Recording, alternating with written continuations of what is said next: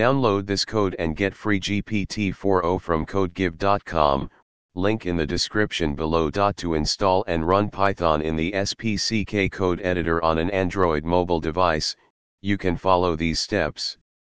Step 1. Download spck code editor. Go to the Google Play Store on your Android device. Search for spck code editor and download the app to your device. Step 2. Install Python. spck code editor supports Python through the pybeacon extension. You can install pybeacon by following these steps.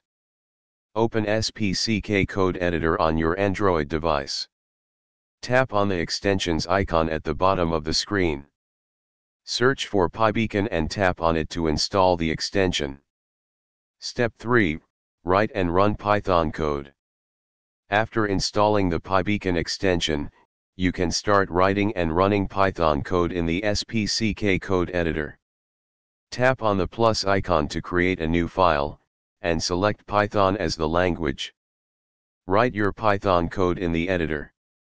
To run the code, tap on the play icon at the top of the screen. Here is an example of a simple Python program that prints "Hello, World" in the spck code editor. You can save the file and run it to see the output "Hello, World" displayed in the output console within the spck code editor. By following these steps, you can easily install and run Python in the spck code editor on your Android mobile device.